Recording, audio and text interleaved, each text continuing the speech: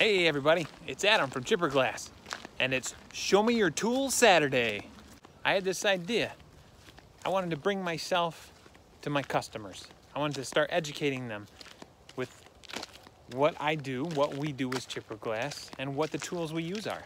So I thought, you know what, why not every once in a while, bring a tool out and explain what it is and what it does. So, here we go. Yeah, he is just such a lover. Just such a lover. Yes, you are. Yes, you are. Oh, yeah. Come on, bud. Come on. Hey, what time is it, everybody? It's hammer time. Spring hammer time. Let me show you what this little tool is. This tool is about 50 bucks. Well worth it. Let me show you. Okay, so what kind of damage do we repair at ChipperGlass? Well, we repair rock chips, short cracks, and long cracks. That's the sum of it right there. What are they? Let me show you the difference. Hang on. Rock chips. When rock or debris, anything, comes and damages your windshield, let's show you some prime examples. All right. So this right here, that's a rock chip. You have an impact point here, and then the broken glass underneath the surface. See that? If I press a little bit, see how those little cracks aren't there? But if I press, focus here, if I press just a little bit, look at that. See that? It's not a lot of pressure right there. So imagine hitting bumps, changing of temperatures. Yikes, okay? That can take off. Over here, here's another rock chip. Sometimes they have pretty appearances, almost like wings, angel wings or bat wings. See that? Another rock chip, damage. There's an impact point. Impact point with some glass there. You can have rock chips that are as small as this puppy here because there's damage on the inside. It is kind of coned out in there, and there's black, that's air. It can be a small one like this. Now, some people mistake this as a rock chip. This technically is not a rock chip. This is only a pit because it's damaged to the windshield a little bit. Something came up and hit it, but it's not underneath. It hasn't gone below the surface, okay? So this would not be covered by insurance. I mean, we most certainly can come and put some pit filler on there just to make it nice and smooth so that the wiper blade doesn't streak water across. Okay? I mean, that is a pit, but not a real chip, okay? Where we have damaged subsurface. A short crack is technically up to 6 inches, and a long crack is greater than 6 inches. This is just a practice windshield where we have a lot of long cracks on it. Anything over 14 inches, you know, we recommend you get replaced. All right.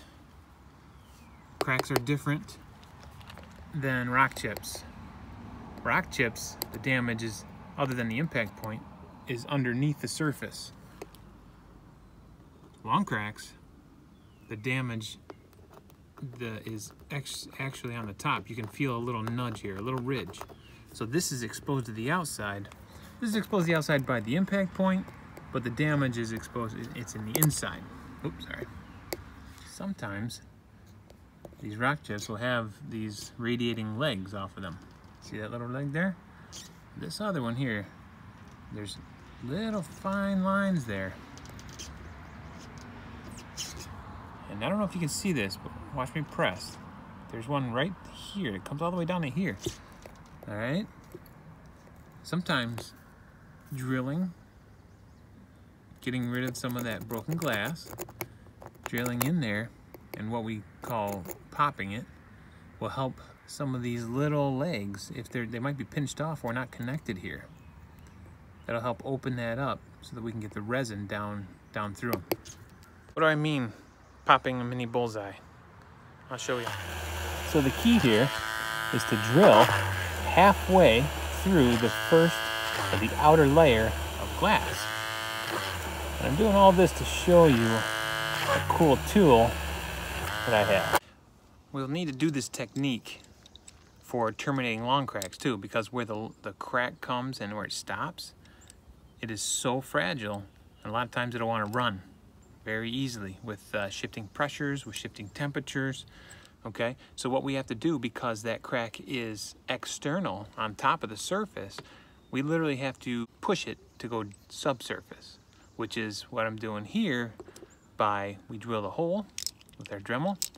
We take this little puppy. It's really cool on the end here. In order to be very consistent, let's see if you can see it. See that little nub on the end there? That is a depth gauge. You can do it just by feel or by approximation of where you are in your bit. But that actually tells how deep you're drilled into the first layer of glass. Remember, windshields, 3 layers. There's a layer of glass, approximately a quarter of an inch thick. And then you have laminate, which is a PVB, polyvinyl butyl. Sticky laminate, basically. And then behind that, on the inside of your vehicle, you have your second layer, just like your outer layer. Okay, so we're going through, halfway through our first layer of glass. All right, here's where I drilled. Checking my depth gauge. Yep, she's coming flush to the glass. So that's in far enough. Okay, I love it because you can have the set depth, because you can drill consistently to the right depth. This thing presses out, pulls out, and the tip here, we put that in the hole that we just drilled, and just gently press here, and all it does is a light little tunk. Watch, let's see if we can do this one-handed here. I'm gonna put that in, and I'm gonna come up to my little trigger here. I pulled it back. Let's see if you can watch this Papa Mini. That's what we call Papa Mini. Come on, focus. There we are. Beauty. So that is a mini bullseye, okay? And if we had a crack running here, we would do that and force the crack subsurface. I have a video that I did a few weeks ago, just kind of showing that with a real long crack. Alright, so the key is to drill away from the leading edge, pop a little mini bullseye, and force this long crack, which is external, back down subsurface to this bullseye. Watch, it's there. Watch when I push. See that? She's there. So she is connected. Could I do it without this tool? Yes. Some old dogs, they use like a sewing needle, and they'll tap it with anything they got in their kit, you know, something hard, just something firm. And I wanted to be consistent, and I know after years and a decade or two of it, you know, you still could be consistent with your sewing needles and everything else too. Everybody has their own way, but I wanted to be able to be reproducible if we ever hire extra people in the future. It's worth it to be consistent. So this is the spring hammer. Just showing you a little tool that we have here. One of the tools.